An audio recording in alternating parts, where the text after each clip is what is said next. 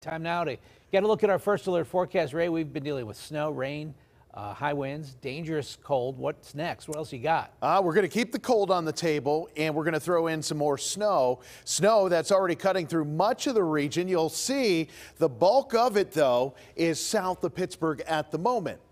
Tomorrow morning, I think that snow is going to bump up into town and be around for the morning commute. But most of the areas south and east of Pittsburgh under a winter weather advisory. These are issued when travel could get a little difficult because of some falling snow up into the ridges of Garrett County, the ridges of Preston County. Winter storm warnings in effect where traveling will be likely difficult as a result of the snow. Both of those wrap up tomorrow morning at 10 a.m. So the advisory and the warning both at 10 a.m. wrap up. So the snow's cutting through right now. Most areas seeing the snow are south of Pittsburgh, but watch what happens through the night. We're going to just see these on and off snow showers, most of them hugging areas to the east. But by tomorrow morning, we're going to see that snow pushing into town, and we're going to have these scattered snow showers around for the morning commute. These are going to carry over into late morning and then wrap up.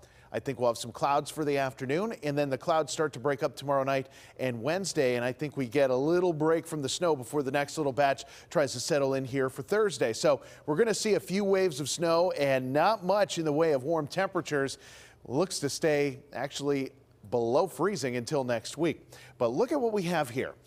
Accumulation-wise, by 9 a.m. tomorrow, 1.5 inches not out of the question for Pittsburgh, 1 to 2 inches in Washington. Working south of town, you could be more in the neighborhood of 2 inches, and climbing the ridges, you could get up to 4. So generally, we're looking at areas to see 1 to 2 inches of snow, especially Pittsburgh and up to the north. Now, south and east, we're going to see 2 to 4 inches of snow, and I think the snow is going to last through the morning commute. That's why tomorrow is a first alert weather day.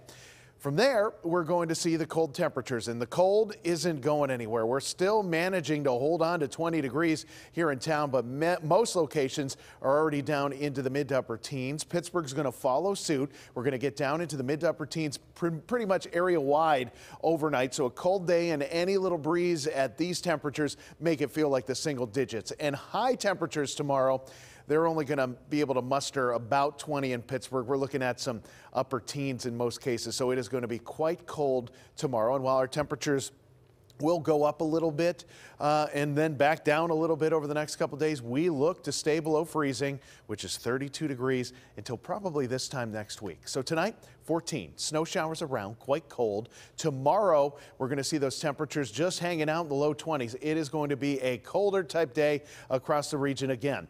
22 on Wednesday. I think a little more sunshine tries to break out. Thursday, Friday, Saturday, snow showers, and you see those temperatures take another little bit of a hit.